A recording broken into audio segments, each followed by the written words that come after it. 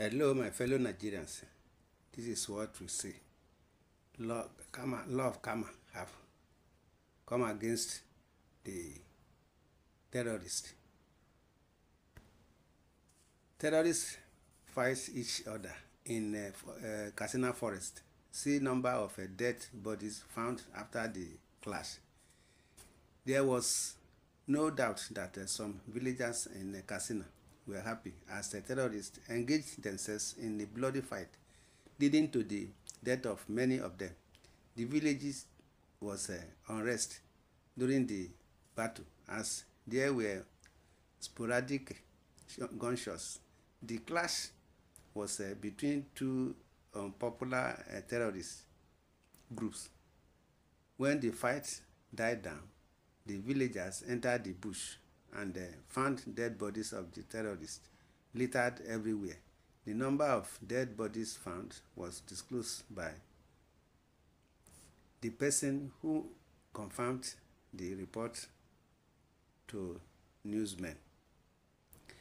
Conscious as a bloody clash erupted between the Minore gang and the Buzaro terrorist groups at a forest in the Dan Ali area of Damusa local government area of Katsina state.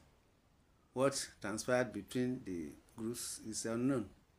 They engaged in an argument to the extent that they started shooting at each other, leading to the death of some of them. Zagazola Makama, a Lake Chad basin counter-terrorism and insurgency expert, confirmed the report in a post released on his micro-blogging platform X. He revealed the number of dead terrorists and the information gathered from the people living in the area. He explained that the two groups confronted each other, leading to the death of some of them. There were casualties on both sides.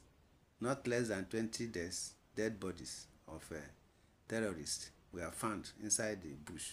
After the clash, it is a good news that the clash did not affect innocent citizens. The terrorists fought themselves in a good place.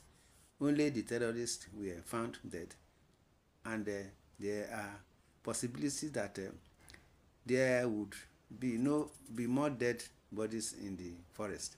Some might also escape with injuries. One of the villagers who spoke on the incident said it was an intense battle, adding that the gunshots, which were echoing through the area, lasted for hours. These are the terrorists attacking and doing terrible things to Nigerians. It is good that they turned enemies. After all, they help the Nigerian security operatives in reducing the number of miscreants they are supposed to deal with. Also, the number of the deceased reduced from the number of people terrorizing the nation. You see, my brothers and sisters, this is what we are saying, that someone should warn them, tell them that what they are doing is bad. You see what they have done to each other now. You see, like what they went in Katsina state again to the Jumat praying ground, where they disrupt Jumat prayers in multiple ways. See what is happening, Nigerians. We are in a big mess. Pandemonium in Katsina as bandits disrupt Jumat prayers in multiple mosques. Residents of the community have called on the government to send in security reinforcement because the bandits are rampaging, according to a resident of the community who witnessed the incident. The assailants struck in the early afternoon of Friday, October 4, 2024, as worshippers gathered from prayer. They stormed the area, firing sporadically, causing panic and forcing worshippers to scamper for safety. We were at the Jumat prayer where we had the shooting and everybody ran. We couldn't hold our prayers again, thanks to the security watch corps in the area that gave them a hot chase. The community source told Punch. Residents of the community have also called on the government to send in security reinforcement because the bandits are rampaging. We need reinforcement because the bandits are giving us a tough time in our communities as we speak, the anonymous source added. He said for weeks bandits have been preventing farmers from entering their farmlands in Dan Ali and the surrounding areas, including Gwajo, Danjene, Tundun, Tasha, Kandaya, and Tasha Biri.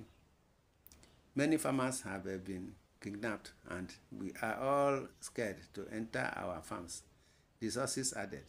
As of the time of filing this report, the police have yet to confirm the incident, and efforts by the platform to reach the State Police Public Relations Officer, ASP Abubakar Sadiq, for comment proved unsuccessful.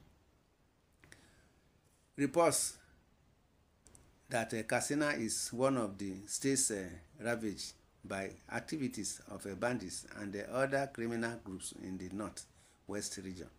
The state governor, Dikko, radda, recently cried out over the involvement of community leaders in banditry. He lamented that community leaders are now working in connivance with bandits to allow attack in their domains for monetary gains. And this is what we are saying. The representative of the village collected 700,000 from bandits and allowed them to enter his area and killed about 30 people. The governor said, this is what we are saying, that all the leaders, the heads of the community, they should cooperate with government so that government can handle these issues. You see what we are saying? That we too, the leaders, should be cautioned. My brothers and sisters, feel free to comment in the comment section your opinion.